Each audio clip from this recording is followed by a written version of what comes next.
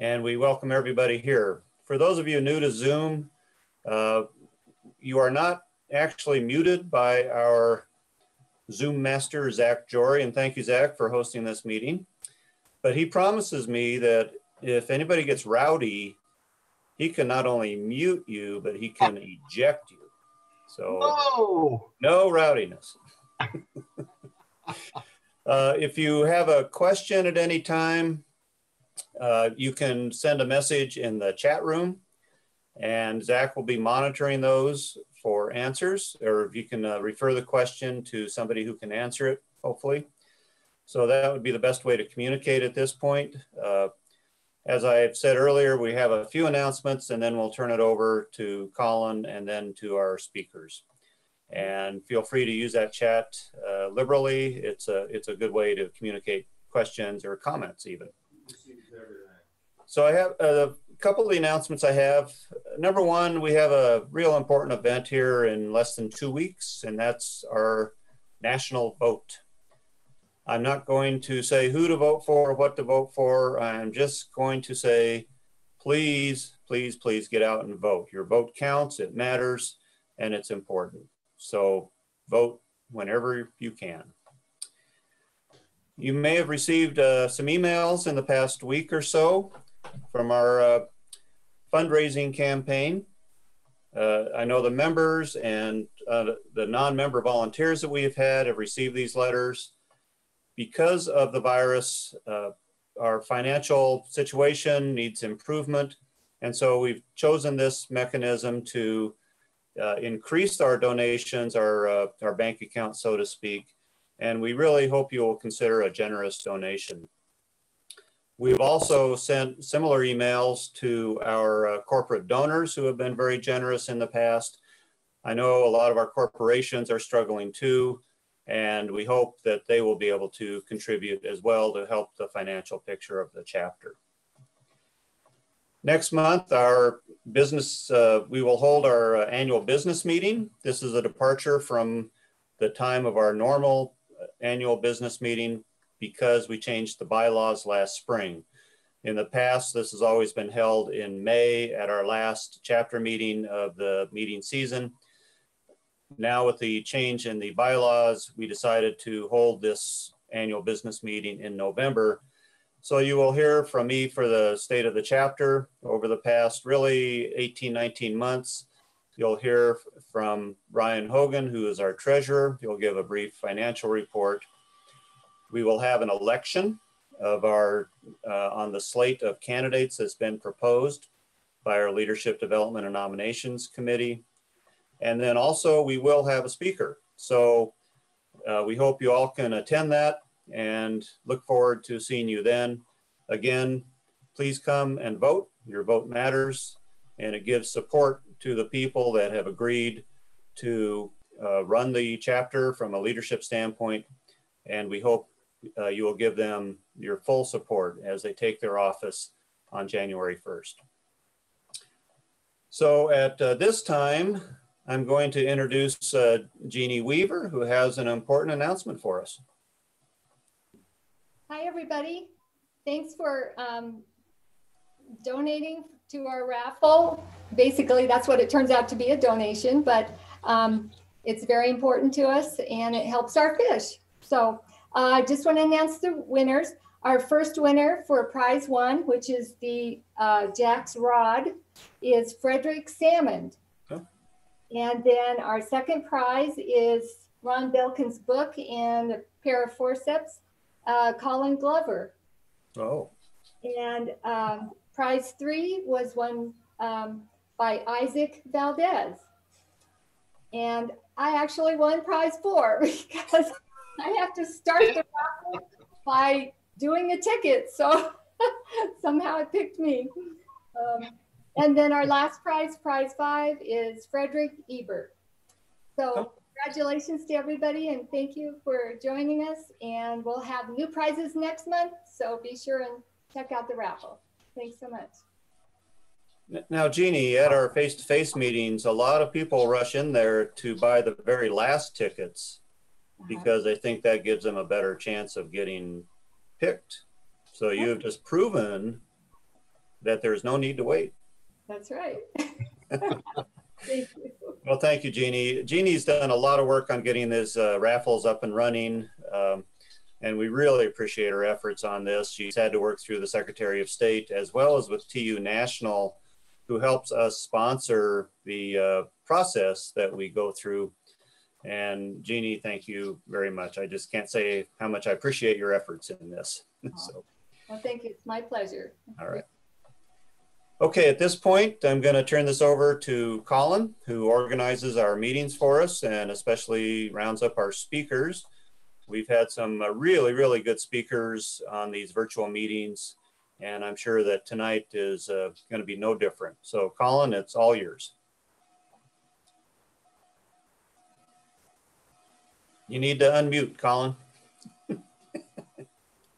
There we go. How's that? So tonight we've got Taylor and Travis, the guys from FlyCast. As you may have seen in our most recent, well, I guess 2 or 3 months now for our newsletter. They've been contributing. You'll see it down at the bottom. FlyCast blends their on-water experience and then creates a dynamic forecasting model with up-to-date river conditions and fly fishing forecasting. So you can explain it better than I can, guys. So I'm going to turn it right over to you, and I look forward to hearing all about it. Awesome. Thank you, Colin. I'll go ahead. We have a presentation for you guys, so I'm going to try to share my screen. Not sure if I need approval for that. Let me give it a shot. Desktop 1. All right. Here we go.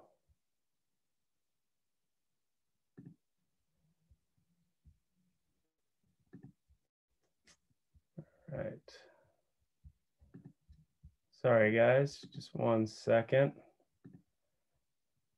It looks like I may need to jump out of the meeting really quick in order to pull this up. I apologize. We'll jump right back in. Sorry about that. We'll be right in.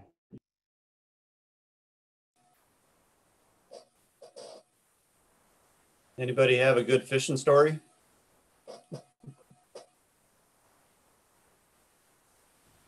I got skunked this weekend for like the first time in 3 years, so bad fishing story. Yeah. I don't know. I caught a 19-incher up at Fremont Canyon on a size 20 Adams. Oh, Nice. 5X tippet. very nice. What was it, a bow or brown, or did you get one of those cuts in there? That was a rainbow. Rainbow, yeah. Yeah, it was. There was a spinner fall, Oh, and this big guy was just hanging out. He looked like a whale, there just are filter rainbows feeding. in there. Yep. Nice. Shallow water, What's that? shallow water Yeah, up against the bank. on the far edge. Yeah, Yep. took a while to get a good drift in front of him, but he snapped it out. Anyone doing much Euro nymphing? There's a number of us that have started. Actually, the next day we were up at the mile and I pulled 7 out of a hole with my Euro rod. And this hole had probably 5 different currents in it. So that's the beauty of it. If a strike indicator would just float over the top and swirl and you wouldn't get a good drift. But by going deep and with no drag, it worked out really well. 2-fly rig or a single? I had 2 fly rig. 2-fly rig. Yeah, I caught them all on a tiny size 20 beta submerger. Yeah, I've been trying to do, when I do it, a single Yeah, rather than a double. yeah. Just easier for me. Yeah, you avoid some knots and breakage. Right, and that kind of thing. right. Yeah, yeah. All right, looks like our FlyCast group is back, so I will turn it back over to them. Thank you, guys. This is 2020's world of technical difficulties. So thank you guys for having us. My name's Travis. This is Taylor. We founded FlyCast about 3.5 years ago. And as Colin kind of touched on, really our main focus is to provide up-to-date river reports and fishing reports for the rivers in Colorado. Right now, we currently cover 14 or 15. And really, so our passion is just on helping anglers have a more productive time on the water. And there's a ton of factors out there, and Taylor and I have really just dedicated the time to do that research to provide you with the information you need to catch more fish and have more fun on the river. And so really what we're going to do today is dive into, our background a little bit, why we believe reporting is so important. I'm sure there's plenty of people on here that leverage reports at one time or another, and then give you, our methods to the madness, or how the sausage is made, really what goes into our research in order to provide these accurate and up-to-date and forward-looking reports for you all. Cool. So first, a little bit about who we are. This is my professional mug shot. The FlyCast gig is a side hustle at the moment. Ultimately, we want it to be our full-time deal, but right now we're keeping the lights on. But my background is in economics and finance. My current role is to forecast oil and natural gas production across the US. And Travis is a project manager for IBM dealing with finance and big data. So really the idea was to bring together sort of these professional skill sets that we've learned in terms of forecasting and data analysis to the fly fishing world. And so this is really who we are. We're anglers at heart. We love to be out on the water. We like to catch big fish. And ultimately, our goal with FlyCast is to share as much knowledge as we can with people like you. And so we really appreciate you guys having us out, and excited to tell you a little bit more about what we do. So, one of the quotes that we come back to from time to time when we think about fly fishing is, there's this fine line between standing on the shore, or between fly fishing and standing on the shore like an idiot. And so the goal here is to, help us bridge the gap between standing on the shore, not catching any fish, doing the same thing over and over, and actually catching, big, beautiful trout. The experience of fly fishing brings us a lot of solitude. It's an escape from the wives in some cases, or husbands in others. But at the end of the day, it's just it's a pleasure to be out on the water and to experience nature in sort of this cathartic way that most folks don't necessarily get the opportunity to do. And so what is the problem? As Taylor mentioned, we're avid anglers. We've been fishing for a long time. And, like some of you, we were leveraging reports. We were reaching out and using the local fly shop's website to look at the reports to figure out, okay, we're heading out to Deckers, what's going to be working? Well, what we started to realize when we got smart enough is, fly shops don't necessarily have the time, nor are they invested from a financial standpoint to really keep these up to date. And so we realized that while there's some great information in these reports, if they're a month old, 2 weeks old, heck, even 3 months old, while there's good information in there, they're useless. Things have changed. Those patterns that were working a month ago might not be what's going on now. And so the focus was to really solve for that problem and provide the most up-to-date reports in the state. And so what we have here is a fantastic report from a shop here in Colorado, provides really good information. But what we realized were a few things that we can point out in this report. And one is the date. I pulled this report yesterday. As we all know, it's mid-October. So this report is now 2 weeks old, 2 months old. It's talking about Deckers, which is a heavily fished river. And so that's the first indication that, this report might not be as accurate as possible. A good example of that is, if you guys all know, 2 months ago, Deckers was roaring, 600 CFS. Fishing tactics were incredibly different. Right now, flows are down at 50 CFS. So it's a difference of 600 CFS, which impacts a lot of different things, such as the clarity of the water, the bugs in the water, and where trout might be holding. And so it was this exact issue that drove Taylor and I to take it upon ourselves to resolve it and provide anglers in Colorado with more up-to-date information so that they can actually apply that on the river and be more successful.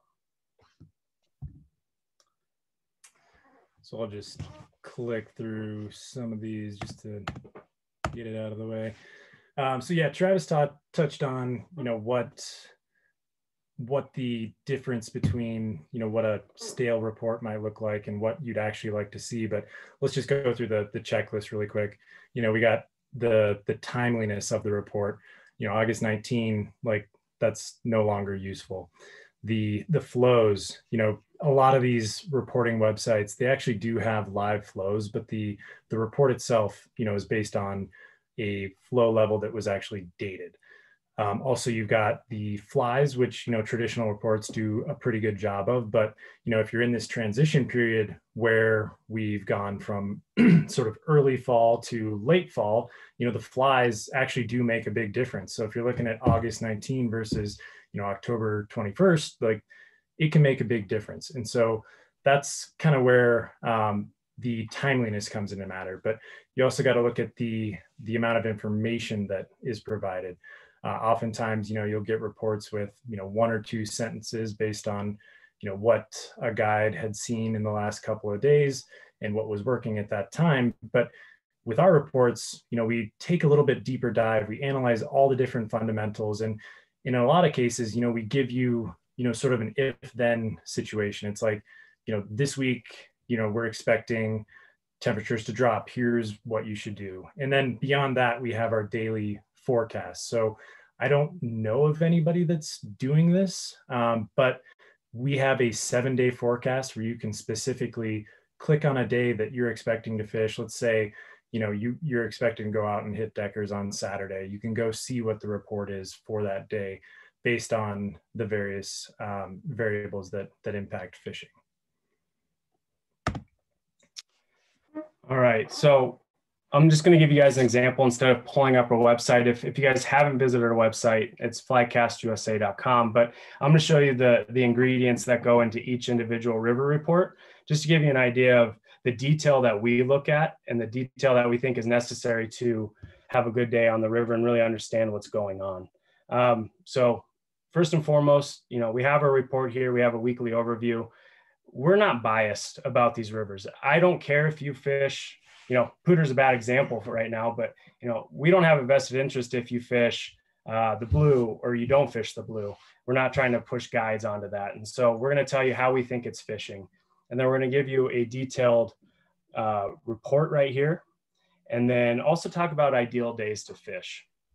Based on that, we're really just looking at conditions such as flows, weather and whatnot, just really figure out what are the ideal days to get out on the water. Obviously, most of us plan that day a week in advance whenever we can get out of the house, but it's nice to see really which days we expect to be the most productive.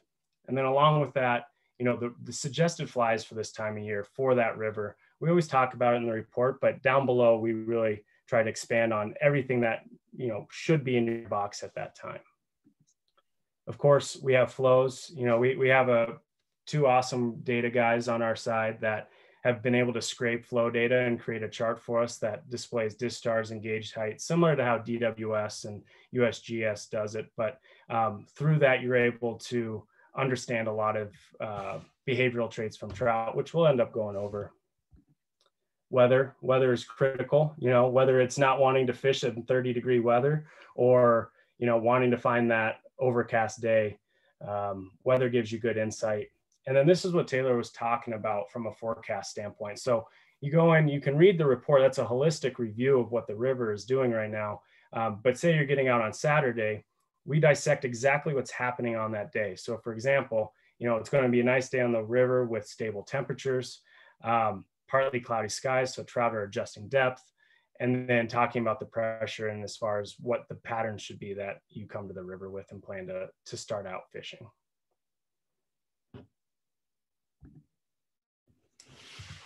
So I really like the word that you use there, the unbiased side of things. And I think that plays a big role in, our goal and our mission for FlyCast. We talked a little bit about, what the some of the downside to some of the other reports, but that isn't always their main priority. And we know firsthand, like, it takes a lot of work and a lot of resources to actually keep up with this stuff. So we understand that it isn't easy, but the fact that it's unbiased is incredibly important to us. So at the end of the day, though, our goal is to help you increase your fly fishing knowledge, number one, regardless of where you're at on the water and your skill set. We want to help you eliminate the guesswork and then, or avoid those unproductive rivers. And then lastly, we write a number of blogs. We even piece it in there into some of our reports, but the ethics and safety side of things, fall is a perfect example of this. We've got the browns spawning right now, and there's a lot of chatter about, people targeting spawning trout.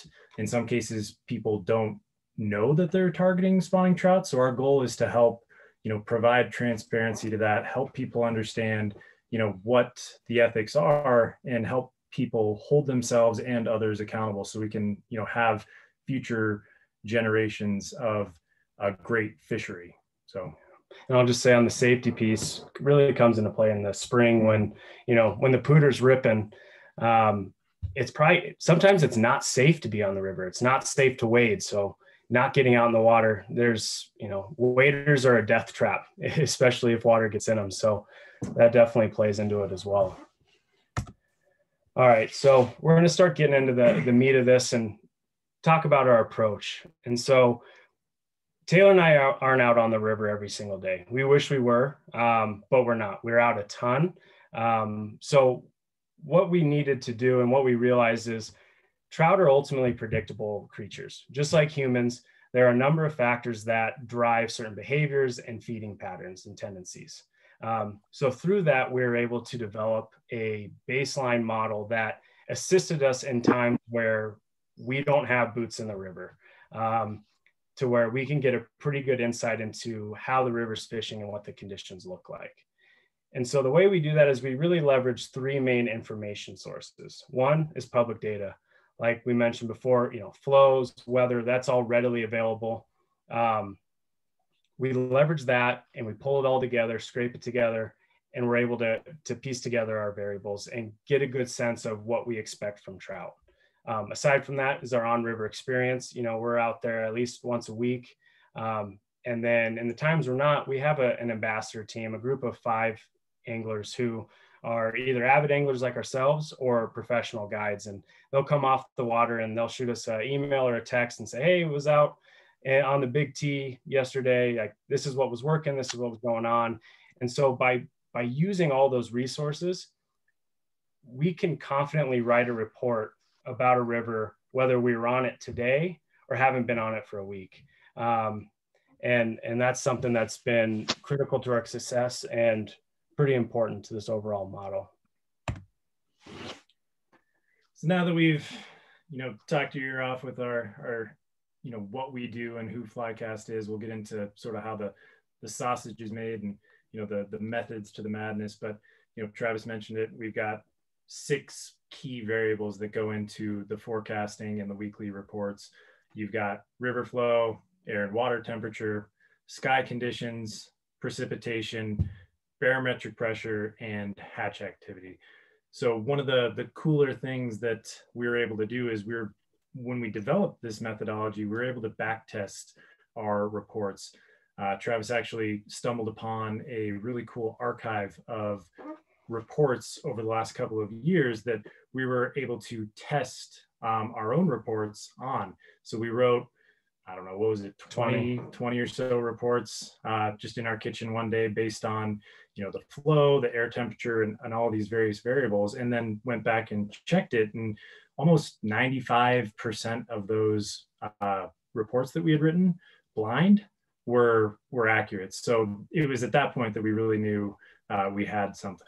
So at this point, we'll get into each of these variables and how that impacts trout behavior, whether it's where they're holding, how they're feeding, and whatnot. But we'll start with flows and go from there. Yeah, awesome. So flows is probably one of those things that we're most familiar with as anglers. It's readily available on the internet. It's on every fly shop website. And so we're pretty familiar with it, but really we look at it for two key things. One is holding position, and two is trout feeding. So from a holding position standpoint, when we have high flows, we know that trout are going to push into soft water towards banks, behind structure, really because they're looking to, one, conserve energy, and they do that by getting out of that fast current. And then two, with high flows, there's a lot of debris in the water. And so they're protecting themselves from that. So like in spring runoff, you're just picking apart those banks. And that's because that's where it's a safe and comfortable spot for those trout to hold. Conversely, when the flows are low, we know clarity is high, flows are low, obviously. And so trout are vulnerable to aerial prey, as well as anglers. And so they will really seek out those deep sections, pronounced sections of the river, such as pools and runs, and hold deep for that protection. Not as much spread out because of that vulnerability. Now, when flows are stable at a healthy level, trout are then really able to move about the water depending on the current temperature, hatch activity, and what might be going on. Now, from a feeding standpoint, going back to high flows, we have high water, which dislodges big bugs from the bottom of the river, stoneflies, caddis, worms. And so trout are, one, looking for those bigger meals. They're capitalizing on those bigger meals, but two, there's so much debris and so many bugs flowing at them that sometimes takes a little extra work to get their attention. So having a big bug, a flashy bug like a rainbow warrior is really ideal. Low flows, high water clarity. Low flows are generally associated with winter. So we have smaller bugs in the winter, small midge, small imitative Baetis patterns. They're keying on those really small patterns and not as, I guess, attracted to the big flashy items in the water. And then when flows are normal, they can adjust to the habitat around them. Whatever is hatching at that moment, they're keying in on. You can get away with big bugs, flashy bugs. It's really obviously the ideal time to be out fishing.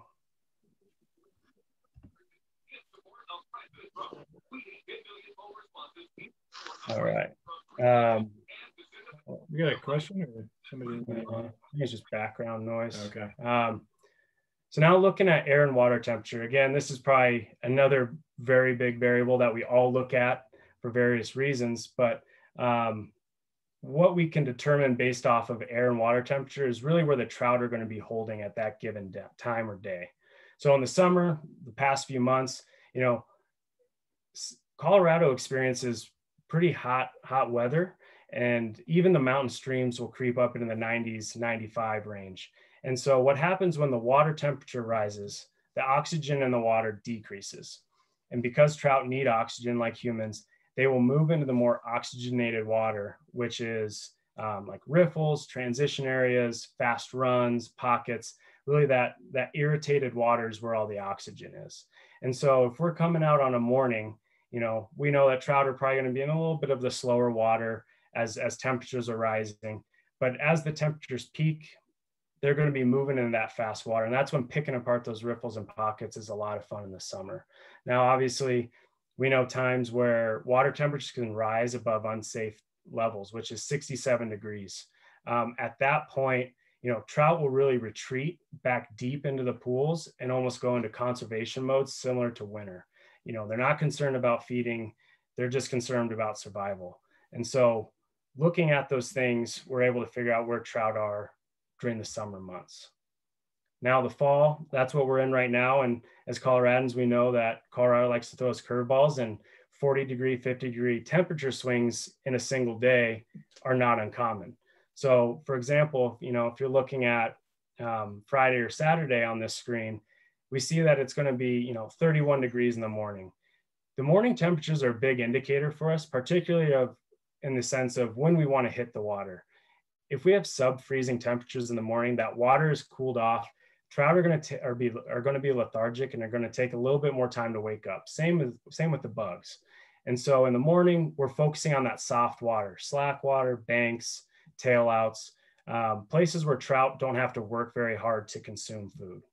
as the temperature rises, they will do some of the summer moves where they'll slide into slow riffles, runs, and things like that, to where they can take advantage of the food as well as receive a little bit more of that oxygen. So there's a little bit more maneuverability in the fall. And as far as the winter is concerned, I think we touched on it earlier, but we're fortunate enough to be able to fish year round. At this point, you're largely down to just the tailwaters. These are places where water temperatures are fairly consistent. You've got pretty consistent bug life. We'll get into some of that a little bit later, but in the wintertime, trout are largely in conservation mode. The amount of bugs flowing through the water and the size of those bugs is smaller and minimal. So at this point, they're largely holding in the deeper, slower pools and runs so as to conserve energy, and barely coming out into some of the faster riffles to capitalize on food and keep going. But it's a little bit trickier time of year. You have the fact that you've got lower flows, which does help with sight fishing.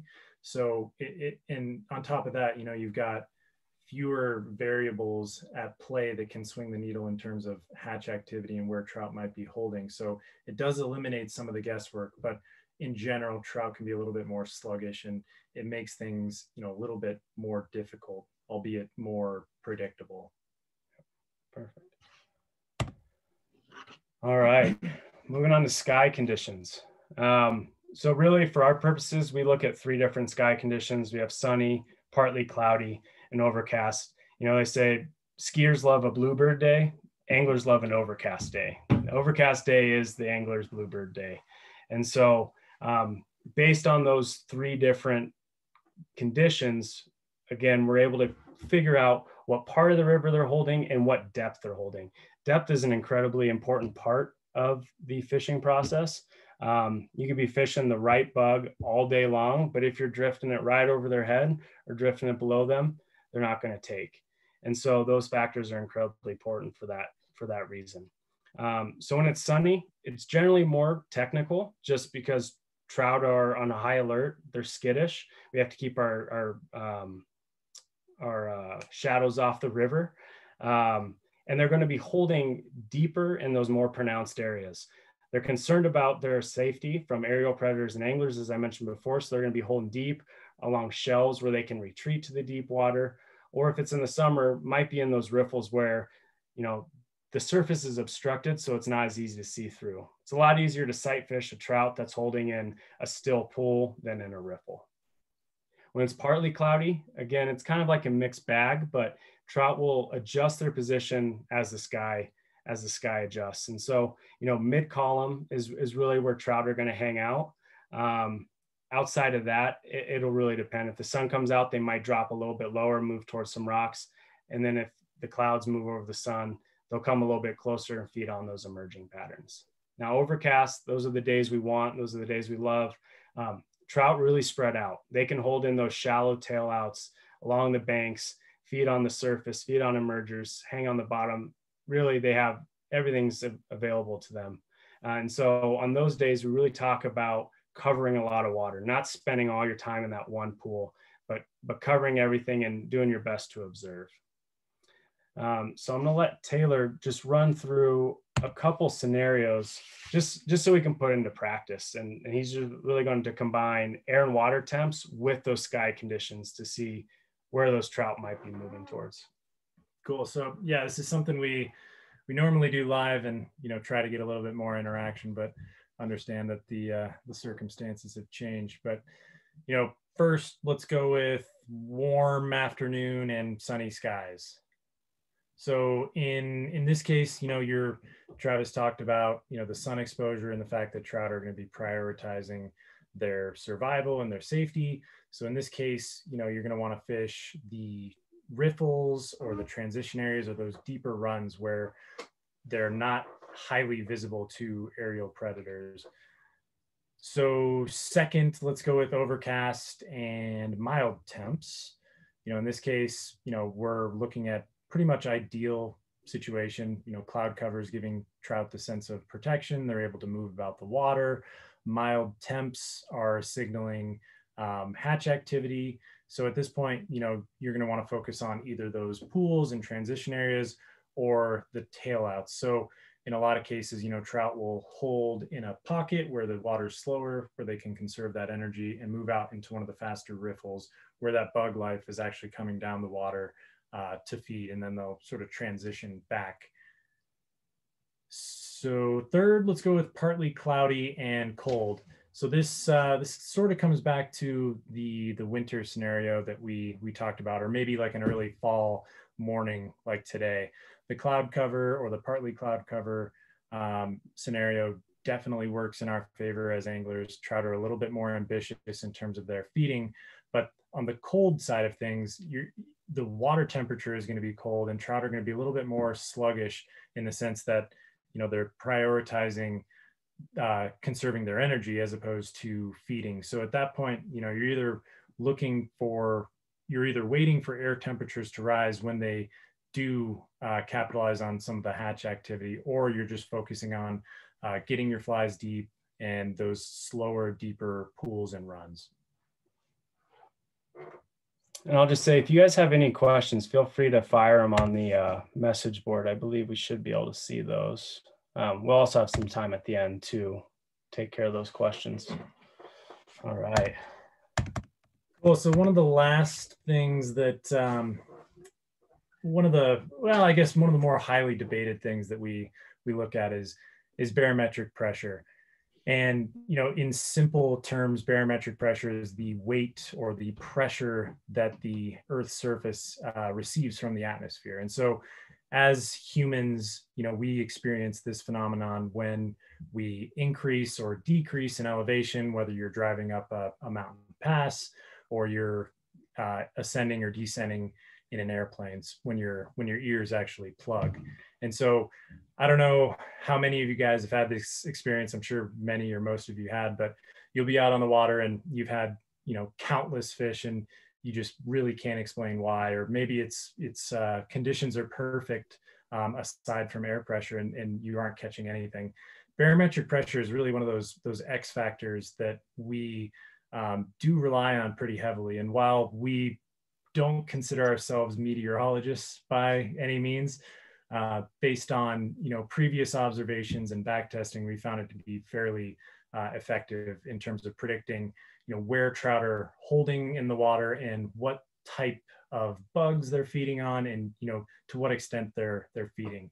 And so within the forecast and how we report on things, we look at three different measures. One, you've got the high side scenario, and this one, it can be a little bit hit or miss because it often coincides with sunny skies. But in general, like our ears when we're climbing or descending in elevation, trout are looking to neutralize their bladder. And so when there's high air pressure, trout are experimenting with various depths in order to neutralize that pressure on their bladder. Travis talked a lot about survival. Trout in a sunny sky situation, which is often correlated with high air pressure, will prioritize survival first, and then they'll look at their comfort level.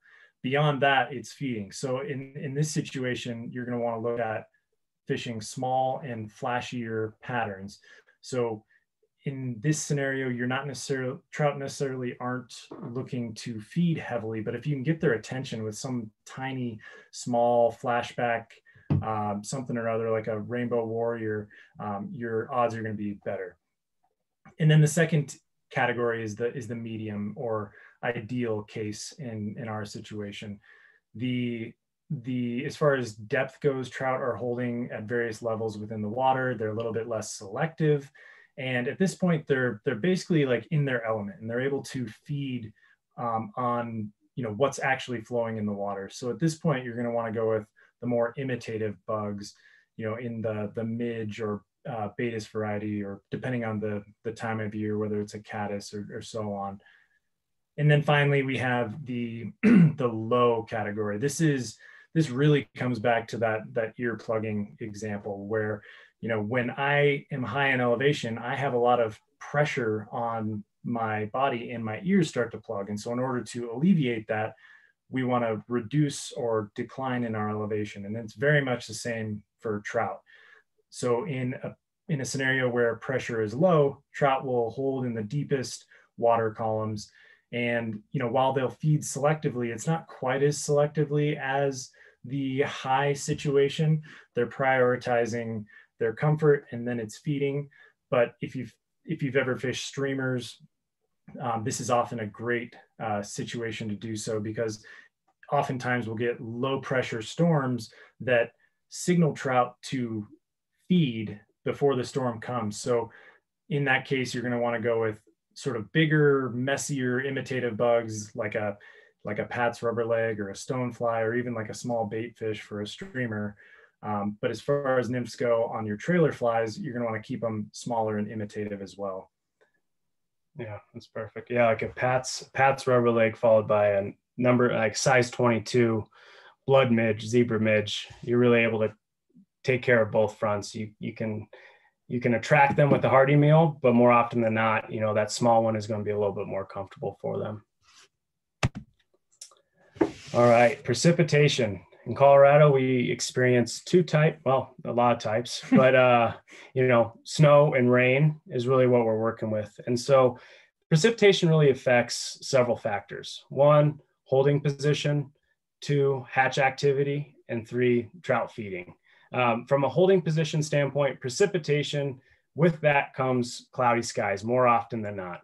And so with those cloudy skies, as we mentioned, trout spread out more, they're more willing to feed near the surface, and they're less selective in where they position themselves in the river. From a hatch activity standpoint, precipitation increases humidity, and humidity helps encourage hatches. And so I don't know if you guys have ever been on the river. I'm sure you have. When, you know, you're on the river and a storm's approaching and you get a heavy hatch, humidity's increased, the storm hits and the rain, you know, you're really not going to have any bugs coming off. That rain does not help them hatch and get up and fly out of the water. But immediately after that storm, there's high humidity in the air. There's usually a pretty prolific hatch after a summer rainstorm. And so if you're ever on the river and it starts to pour on you, sit it out in your car, because as soon as it ends, you're in for some really good dry fly fishing. Now, in the winter, when it's snowing, same thing happens. There's still humidity, but you actually can experience some pretty great hatch activity. Actually, in this picture here, it was November, snowing all day long, and there were midges coming off like crazy. We probably caught 20 fish on the dry, and this is Bear Creek in Evergreen. And so winter holds similar effects, but it does allow you the opportunity to fish dries during the actual storm. And then the last thing, as Taylor kind of mentioned with the low pressure, as storms approach, it signals trout, and they're like, all right, I got to take advantage of some food. I got to stock up and wait out this storm because they don't know what it's going to bring. It also pushes bait fish towards the shallower water. And so this is a perfect time to slap some streamers on the bank, strip them erratically, because those more predatory browns and rainbows, they're looking for that hearty meal, and they're willing to take advantage of a small bait fish, because that bait fish is going to hold them over for a good amount of time until that storm passes. So streamers leading up to a storm are absolutely fantastic. And then same with dry flies, particularly in the summer, but also even in the winter. So at this point, you know, we've covered, you know, a lot of the various factors and fundamentals that go into our forecast, whether it's flow, weather, sky, barometric pressure, but you know, we haven't really talked a whole lot about the hatch. And you know, at the end of the day, it really does come down to what bugs or what flies you're using to imitate the bugs that are actually in the water. So if you think back to the summer situation, you know, that we had just a few months ago, at this point, you know, you've got a wide variety of bugs. You've got everything from midges to BWOs, drakes, caddis, you know, terrestrials, and so on. But, you know, as we moved into fall, you know, some of these hatches really started to die off. And that comes down to the water temperature as well as the ambient temperature. And I think terrestrials are one of my favorite examples for whatever reason. I guess they're just really fun to fish. But, you know, early fall, late summer, terrestrials or hopper droppers are incredibly effective way to fish. But after we get that first freeze overnight where air temperatures drop below 32 degrees, those bugs are no longer present on the water. And so at that point, you've really had this dynamic shift of, this prolific variety of bugs on the water to this dwindling number of bugs moving forward.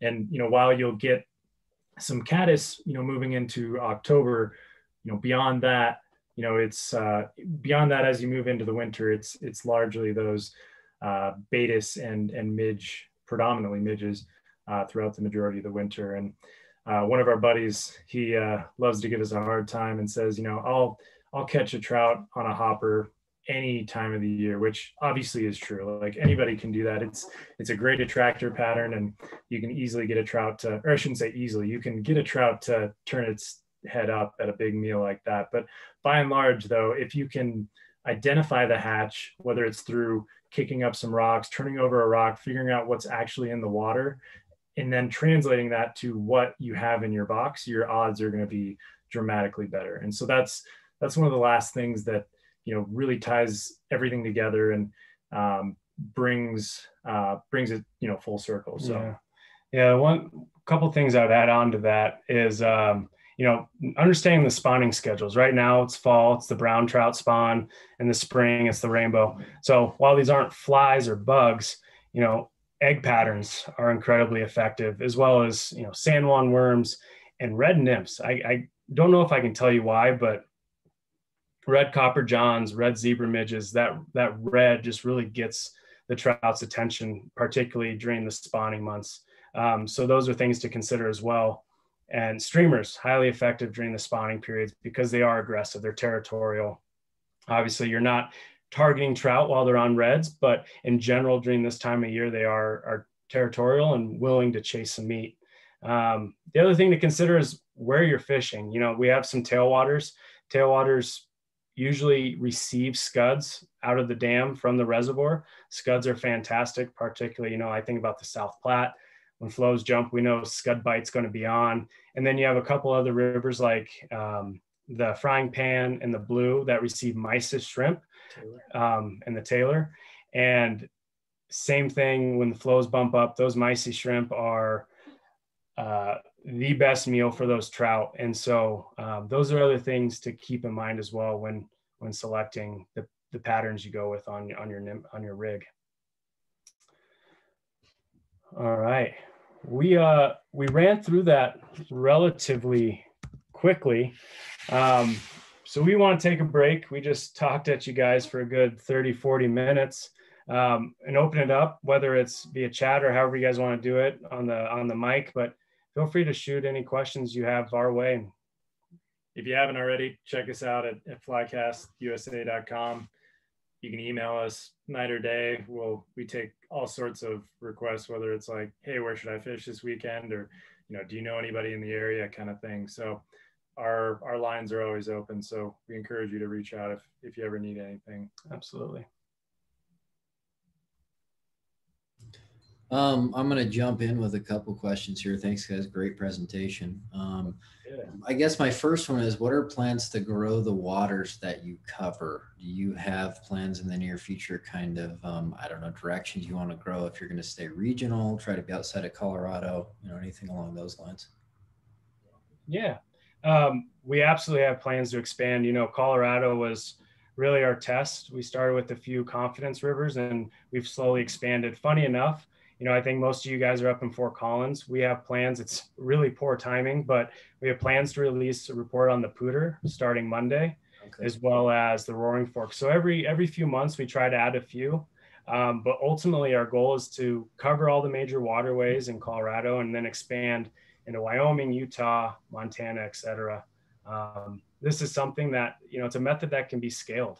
And so that's really what we're hoping to do. Yeah, very cool. And you may or may not want to answer this one, but I'm going to ask it. You guys said you're trying to make this more than the side hustle, and I'm poking around on your site and it looks like everything's free. So I'm just curious, what's the path to monetization there?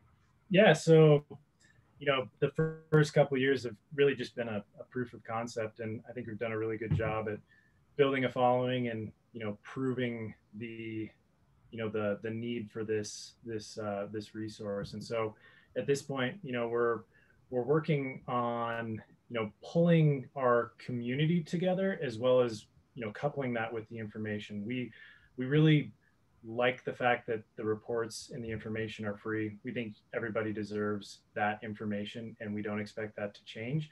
But we do work pretty closely with a number of different fly shops on a number of affiliate deals. And, you know, we've got a number of different projects here out in the works in terms of similar collective affiliate deals, but we've also got an app that's sort of secondary to the reports, but more, or I should say, complementary to the reports that would actually be a paid service. But yeah.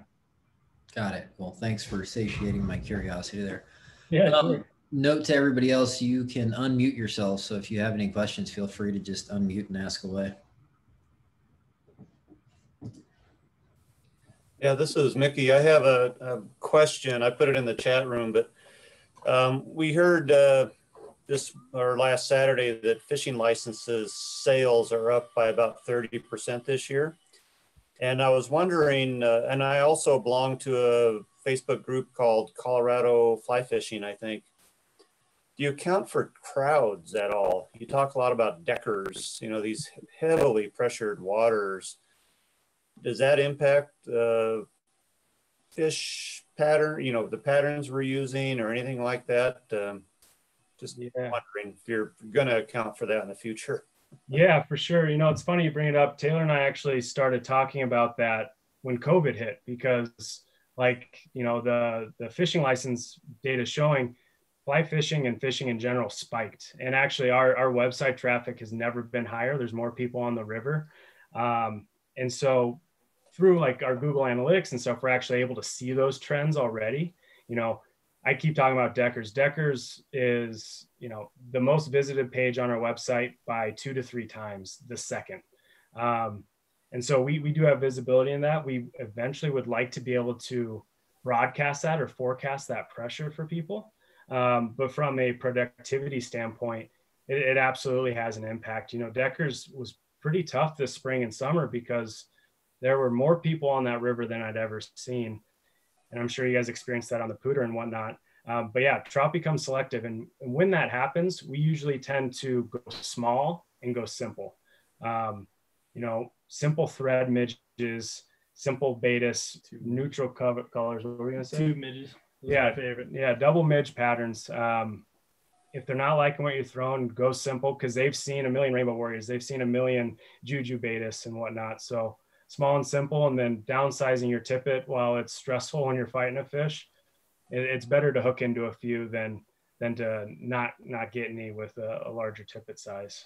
I will say though, while we don't quantitatively apply that to our forecast, there is certainly a qualitative aspect to it.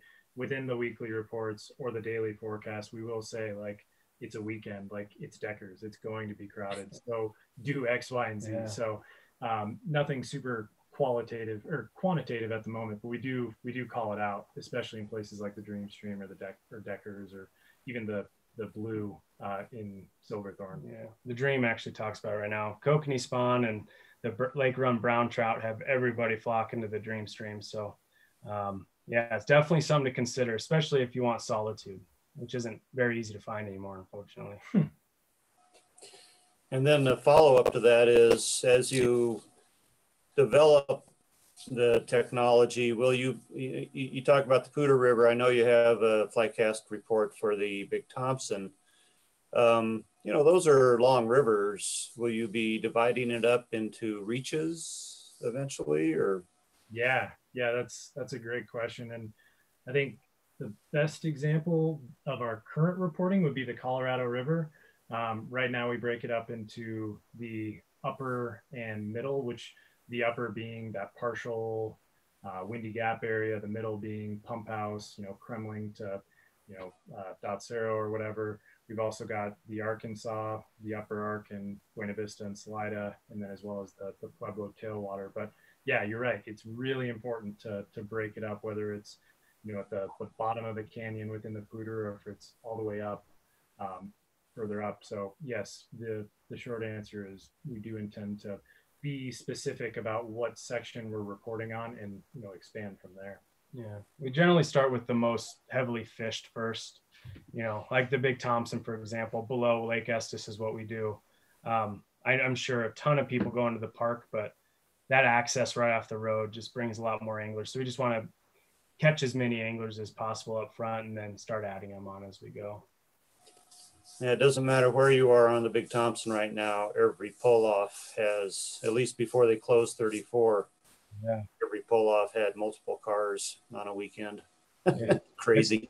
Yeah, we saw that as well in Clear Creek. And I saw a question come in asking where we're located. We're out of Denver. I live in Denver. Taylor just relocated to Golden. So we're very much that Denver metro region. And so yeah, Clear Creek, we'd get out, sneak out on Tuesday after work, and that used to be an easy time to go, but during these, you know, working from home times, every pull out. And so you got to get creative, which is good because it actually makes you a better angler, because you don't get to fish that honey hole or that prime run. You have to work with that less desirable water, and oftentimes that's the place you find some of the best fish, because they're, you know, not suspecting you, and they're generally less selective. Yeah. We did, funny enough, yeah, Taylor and I actually spent 4 years in Fort Collins. We both are CSU grads, so the Poudre is near and dear, and love that region up there. Yeah.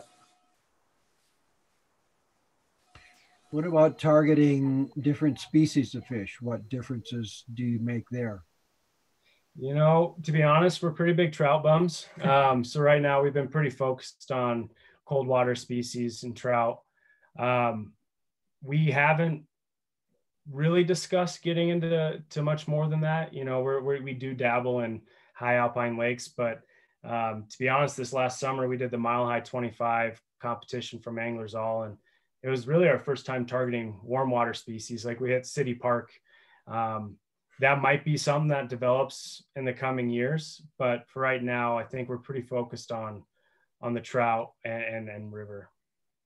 But as far as, like, we don't necessarily call it out within our reports, but we certainly could, like whether it's whitefish or suckerfish, like, yeah, you know, you're going to want to target the dredges. You're going to get your flies as deep as possible and just drag them across the water, that kind of thing. That's certainly something we could incorporate if that's something that people are interested in. Yeah, for sure. I would say in general, these conditions, I think, are relatively transferable to most trout species. You know, they have that air bladder.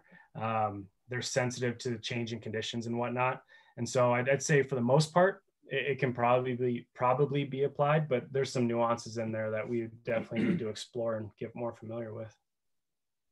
Are you guys gonna stay away from the musky forecasting then? Yeah, I think so. That's chuck a streamer and pray, I think, is the forecast there. This is Art Campfield. I have a question related to Mickey's question about pressure. One of the things in animal feeding behavior is something that's novel, that they haven't seen before. So how do you account for that in your prediction? I have a lot of experience of showing fish something they haven't seen that's not in the fishing reports, and that's novel. It's something new, and for a while it seems to work. Particularly, I fish on the small streams in Rocky Mountain National Park. So how do you account for that? The fact that they've seen 10 or 20 or 30 rainbow warriors, and now comes something that isn't in your report. Yeah, so I'm really glad you brought that up, and that brings me to my favorite example. The Blue River below the Dillon Reservoir, just in the town of Silverthorne, is a perfect example of that. Those trout see hundreds, if not more, Myers, mice, and shrimp every day.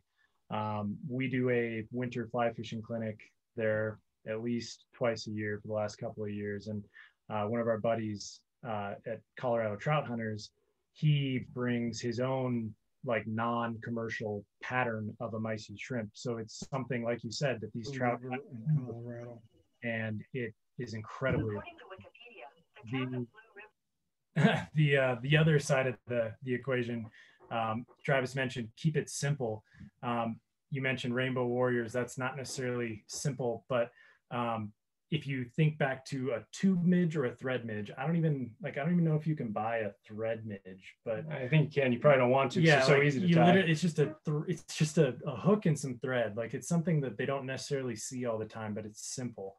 Or just a tube midge, something super simple that people aren't necessarily thinking to fish. So I'm really glad you brought that up, and I think that's a really key factor to account for, and it's certainly something we do consider on these highly pressured tailwaters, especially.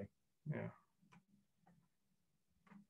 A follow on to that question: how much you think size matters? Like, I've had some luck and cheesemen in places like that just throwing some ridiculously big stuff at times when they're only supposed to be eating small. You guys find that too? Yeah. I think sometimes that's the variation that we were talking about in the last time. If they're seeing nothing but size 22 RS2s, throw them something meaty, might get their attention.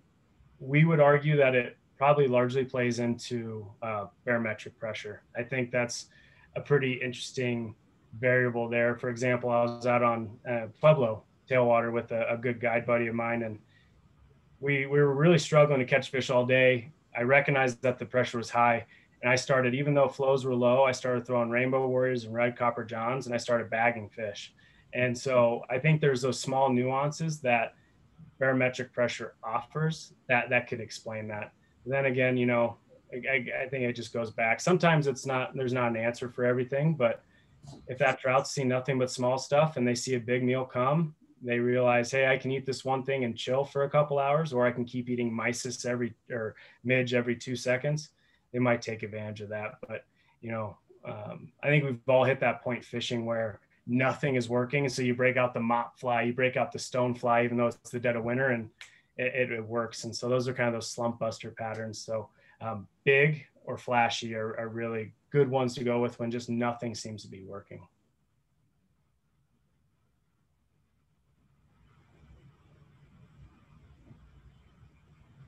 Any other questions from you guys? These have all been awesome. It's almost more fun just to talk about it than just to preach it at you guys through a presentation. All right. Well, I have a question about winter. Okay, so you mentioned several factors. So what would be kind of the order of priority if you were going to pick a day? And I read your forecast and the weather. I had some idea of the pressure. I had an idea of early morning temperatures.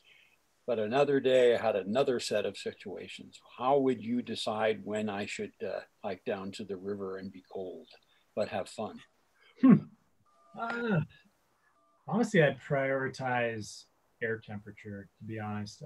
If it's freezing cold, that's, whether it's a tailwater or not, it's going to translate to some extent to the water temperature. But in Colorado, it's not uncommon to have an afternoon of 50 degrees in the winter. So prioritize air temperature and then how that relates to your timing. So in general, in the winter, unless you're trying to get your favorite spot on the Dream Stream or 11 Mile, you're not out there right away. You're letting the water warm up, you're letting air temperatures rise, hatch activities start to pick up, and then from there, you're actually fishing. But yeah, ideally, you're looking for a mild temperature day with a little bit of cloud cover. And yeah, in the winter, I'd say we always talk about the 10 to 3 window. Fish the warmest hours of the day. It's nicer for you. Trout are actually awake. Nothing's worse than, we've done it plenty of times. We were in the canyon below Green Mountain Reservoir last January, and we got there at 8 a.m. and we froze our butts off all day. Didn't catch anything, but damn it, we were the only ones in the river. So, it depends on what you want. I will just say that the second thing that I look at, maybe not so much winter, it's very much temp, but really a big factor for me is I look at that pressure more so than anything else, because I really do believe that can change things. Like I've just been on the river too many times when it's overcast and mild and I don't see a trout and they don't respond to anything.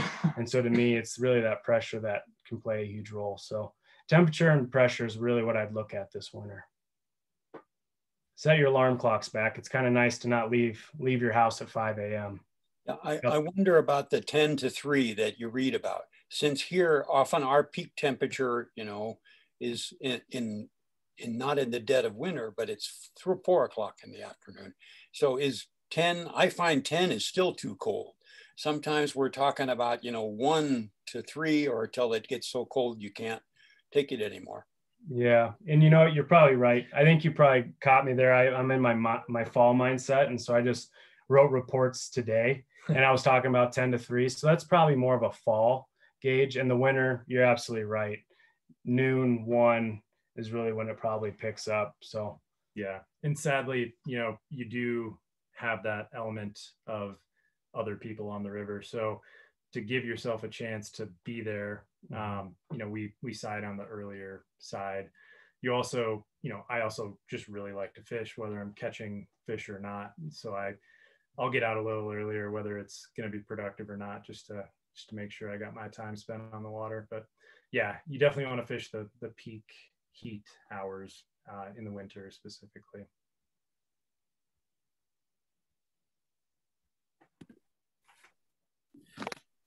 Well, if nobody else has any questions, I just really want to say thank you so much for presenting to us tonight. Tons of great info, and look forward to seeing those pooter casts starting on Monday.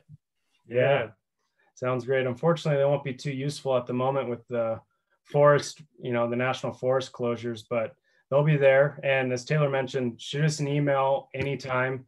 Even if it's a river we don't cover, we'll help you out. And we're really just willing to talk anything about fishing. So yeah, thank you, Colin. Thank you guys as well for hanging out with us tonight and letting us geek out on conditions. Oh, looks like there's one last question in the chat if we got a quick second for it. Terry asked, do you carry a barometer in your car? And how does high altitude affect pressure? So we don't carry a barometer in our car. We usually just check that morning before we head out. Wouldn't be a terrible thing to have, but I would say it's probably pretty consistent if you check that morning.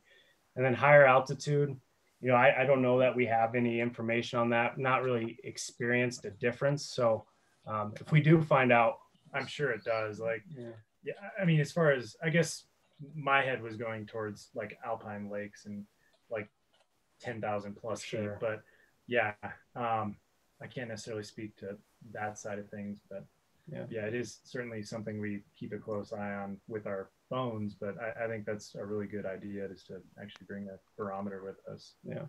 See it change throughout the day. Well, thanks so much again, guys. We really appreciate it. To everyone on the call, I just want to remind you that next month is the business meeting. So we're going to be having the elections for chapter officers. So be sure to be there for that, and be sure to check out the FlyCast. I hope everybody has a great rest of their week, and good luck on the water. Thank you all. Thanks, everyone. Thank you. Have a great night.